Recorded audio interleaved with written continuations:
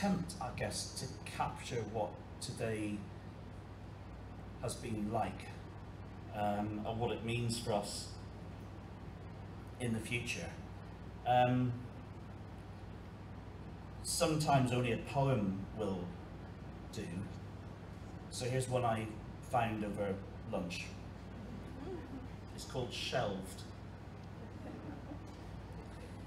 Inside every person rests a library.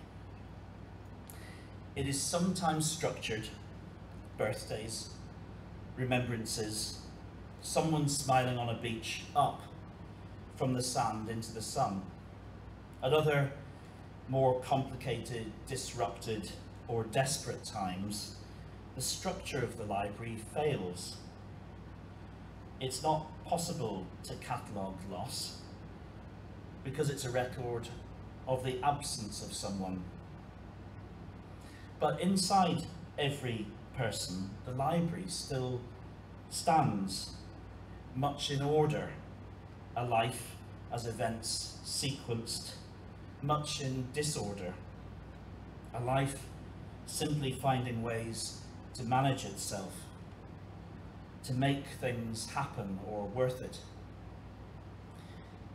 If there is a library inside us, what does it mean then for those here today who also work inside a library? It means we who arrive with our smiles, our loves and absences, reinforcements and points of weakness, arrive together. We each bring our own libraries into the library we become together. Strength comes from standing almost shelved beside one another, making great things happen, and always worth it. Thanks.